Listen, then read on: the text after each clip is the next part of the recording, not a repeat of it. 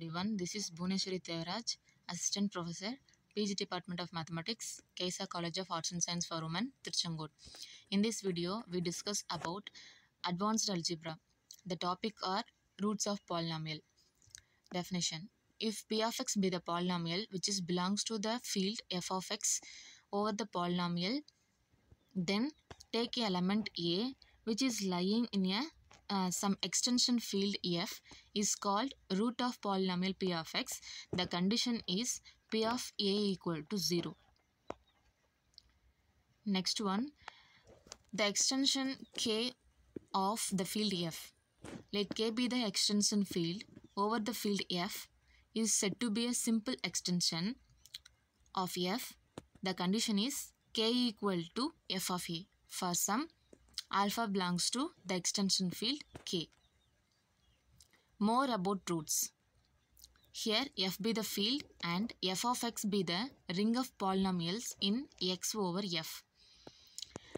Let's take a polynomial, namely f of x, which is equal to alpha naught x power n plus alpha 1 x power n minus 1 plus etc.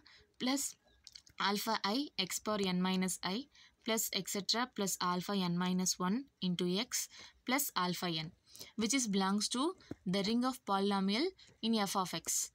Then the derivative of f of x is written as f dash of x is a polynomial. F dash of x is equal to n into a alpha naught x power n minus 1 plus n minus 1 into alpha 1 x power n minus 2 plus etc. plus n minus I into alpha I x power n minus I minus 1 plus etc. alpha n minus 1, which is belongs to the ring of polynomial f of x.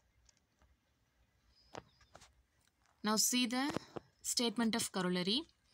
Let a be the element which is belongs to the extension field k is the root of polynomial p of x which is belongs to f of x, where f contained in k, then x minus a which is divides p of x. Next, the definition. The element a belongs to k is a root of polynomial p of x belongs to f of x of multiplicity m if x power a power m terms which is divides the polynomial p of x, where x minus a power m plus 1 terms which is does not divide the polynomial p of x. Thank you.